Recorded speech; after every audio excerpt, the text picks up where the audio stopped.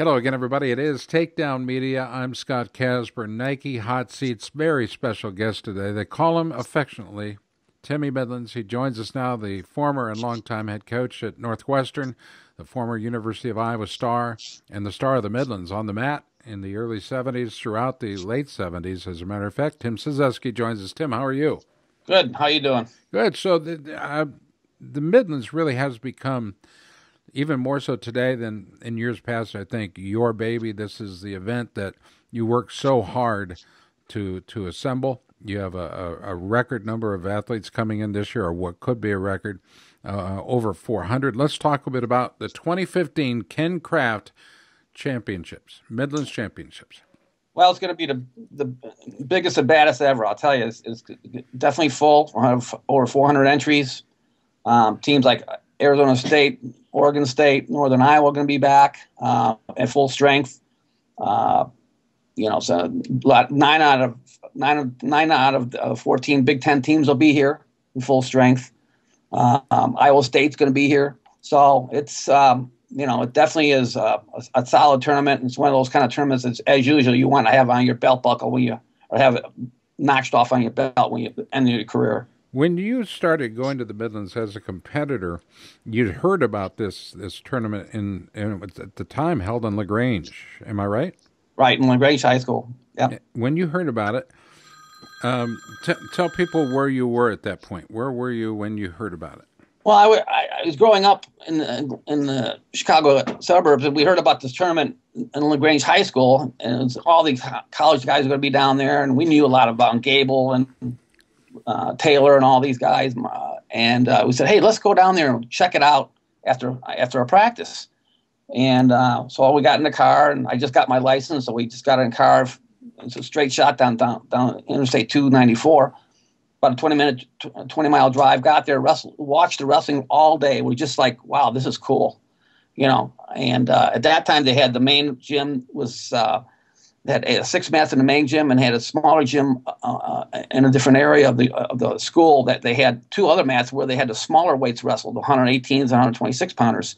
So Milkovich was there, and a few other guys we read about.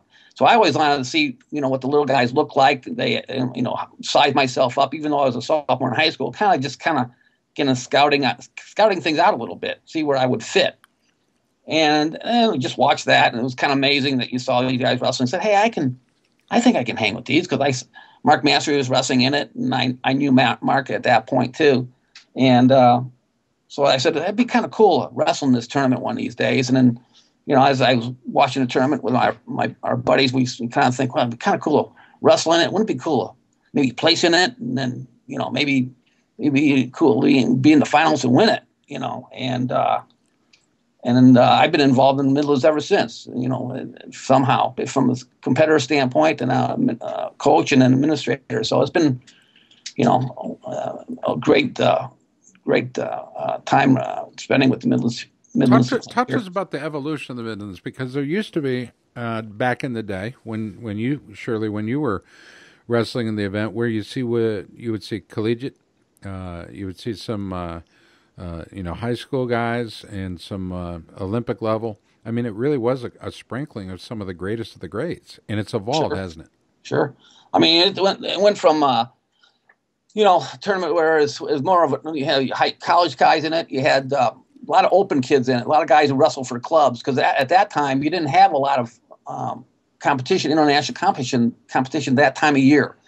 We would go to Cerro Pelado and Tbilisi, but that was later in January, February. And we internationally, so a lot of guys wanted to do more and just keep their competition intensity up. So they would come to the Midlands, and we had world champs and world team members never win the Midlands. It was that tough.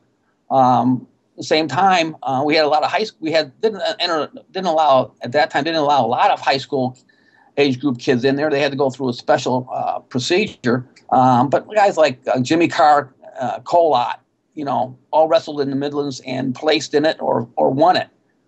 So they kind of put their name on the big stage, and also just kind of made Midlands look totally different than anybody else. Now there's been some rule changes, and the NCAA, they don't allow high school kids to wrestle in Midlands anymore, or any open tournaments like that. Internationally, there's a lot more event for the international guys to wrestle in. So it's become more pretty much just a collegiate Division I tournament. We saw some. If you look back historically on the Midlands and those that wrestled at least in the top 6 in their weights, we see some teams that are no longer. Mean Machine Wrestling Club, for example, that was Wade Chalice's club. Portland State,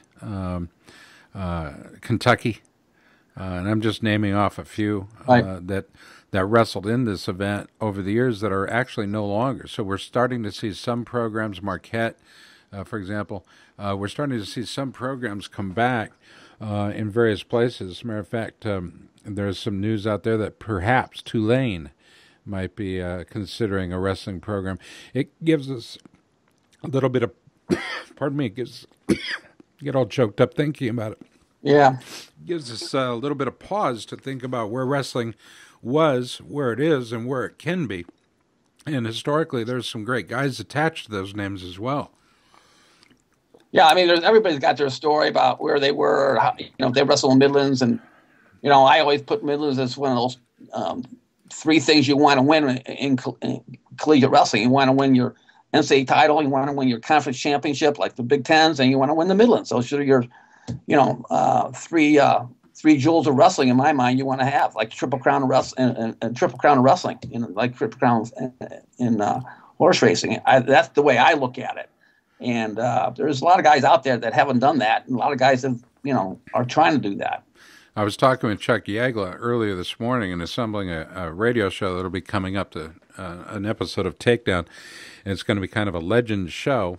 And I said, Chuck, if you were in my shoes, putting together a legend show, you can only have about 6 guests. And I said, who would be one of those? He said, well, another Midland great would be Pete Gallia.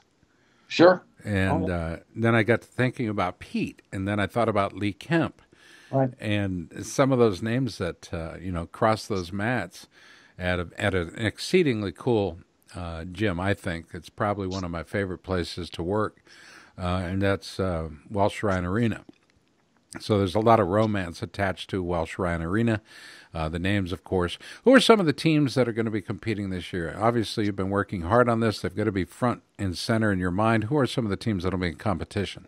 Well, like, for example, we got Arizona State, like I mentioned, is coming full force. They haven't been in the Midlands for a number of years, and they're back now, and they're looking to have a great tournament. Iowa State's back. Northern Iowa's back. Iowa, of course. Like I said, we got 9 out of 14 Big Ten teams coming in. Rutgers is coming in full team. Maryland's full team. Indiana, Purdue, Wisconsin, Northwestern.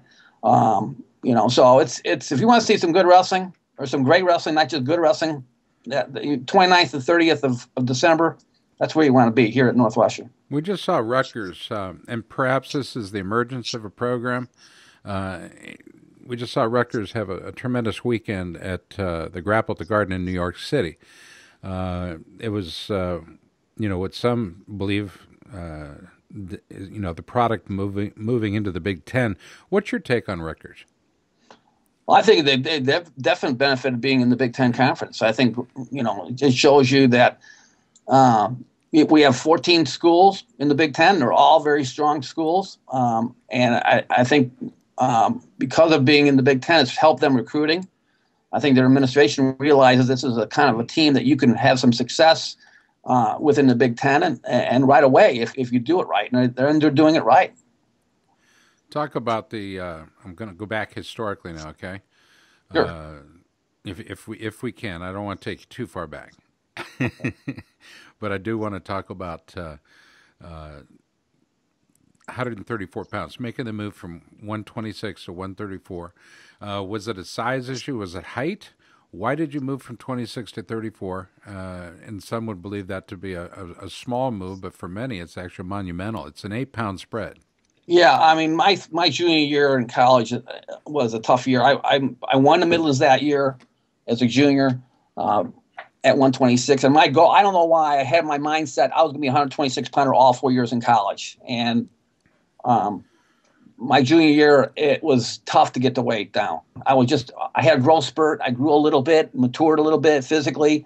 And I was just having a difficult time keeping my weight down. And I did, and unfortunately, I probably wrestled my best matches at the Midlands tournament that year. I just had a down spiral as it goes. I just wasn't able to keep my weight where I wanted to be, and I just made my mind up and said, "Hey, I'm not doing this anymore. I'm going 134 from now on, and heck with it," And probably the best decision of my life because I had the most successes. Consistent successes when I started wrestling 134 and then internationally 136.5. So it was more of a physical situation where I was a late bloomer physically, and it's something I had to do. We're talking with Tim Cysweski, and those final years of your competition at the Midlands, you faced some tough cats, and it was a 134-pound weight class that was just stacked. Randy Lewis, Tim Cysweski, Nicky Gallo, Frankie DeAngelis, Kevin Puebla, Steve Carr.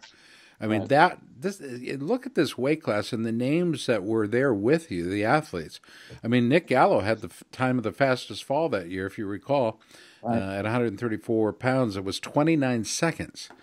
Now, there are some faster falls in Midland's history, of course. There's 12. I think there's an 8-second fall, if memory serves. But some absolute performers at all weight classes. But 34 that year was particularly stacked. You were wrestling for the Hawkeye Wrestling Club at the time. Right. Lewis was with Iowa. Right. Gallo was New York AC. DeAngelis, Oklahoma. Illini Wrestling Club was Kevin. And right. then, of course, Steve Carr with Iowa State. That year, and I'm talking about 1979, was your final year, right? Right. Why did you choose at that point to step away from the Midlands competitively?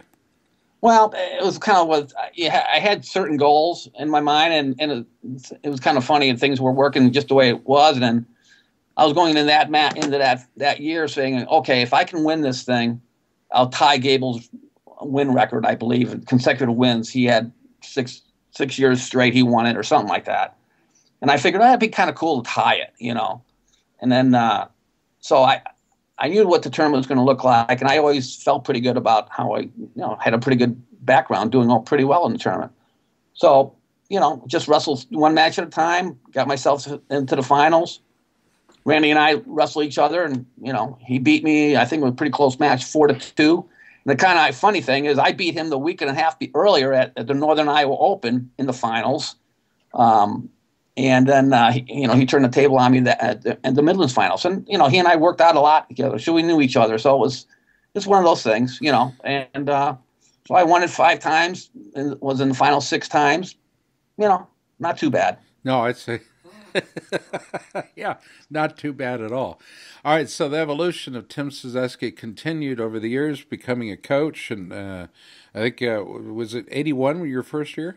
Yeah, 81 was my first year. Now, just helping out, running it with Ken Kraft. Tom John was the coach at that time. Jack Leese was administrator there.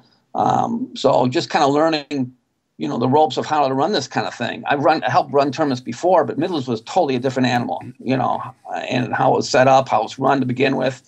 And, you always knew it was a different kind of tournament, the prestige of it. And, now from an administrating standpoint and help running it, okay, what's the deal is. So, over the years, you just add to it, from getting mats to helping out with programs to tickets to, hiring the officials to, tearing things back down again, setting things back up again. But we have a very good group of volunteers that help do all that. I think the biggest thing we changed here for Northwestern is that when I first came in, most of the wrestlers worked it. I mean, they helped set it up, tear it down, run the tables if they weren't wrestling in it. And I told the coach at that time, at least I mentioned the coach at that time, I said, hey, if these guys want to wrestle in the Midlands, they can't have that kind of experience. They got to come in here knowing that it's their tournament, but that their tournament to win and wrestle and not to work in it and do everything from, mopping the mats to, putting them back down in the wrestling room. So we made a change and said, we're going to get volunteer help to help do all that stuff so our guys can get ready on just doing well in the Midlands. And I think that's probably the biggest change we made from that standpoint. Midlands has been great. Guys looking forward to wrestling it now, knowing that they don't have to, the guys nowadays don't realize what the older guys used to have to do. Well, the seeds have been announced, and the Ken Craft Midlands will take place coming up on the 29th and 30th of December. Unique time of the week this year, Tuesday and Wednesday. We're looking forward to broadcasting it this year. Brandon Preeson joins our broadcast crew as we salute the career that he just announced that he will be retiring from. And what better way to do it than with us for 2 big days. Tim Cysweski has been our guest on the Nike Hot Seat today. And we affectionately call him Timmy Midlands because he's been there for so long, as has Jack and Ken. And the Ken Craft Midlands will take place at Northwestern University on the campus of and in a venerable arena. We call it because we respect it. It is venerable indeed. Welsh Ryan. Tim, we can send them to the website nusports.com for more information and look for the Midlands, what do you call it, clicker at the top, the button. Right. Click on that for more information. Tickets are always available for viewers, and that's perhaps the best gift we can give over the holidays as an opportunity to see those kids wrestle and what talent there is. I can't thank you enough for your stewardship for the event. Just a little note that the finals will be televised on Big Ten Network at 8:00 this year. So again, the Big Ten Network will be picking it up. I love it. I love it. Big Ten Network delivering yet again another great event. Tim, thanks for the time. Our best to Storniolo and the boys, everybody at Northwestern for all they do for this event and for the sport. And we do appreciate your time today. Great. Thank you. For all of us at Takedown, a very special opportunity to go one-on-one with Tim Cysweski. Over the years, we've done it many times, but the most recent was today, and we appreciate that. I'm Scott Casper. Thanks for watching.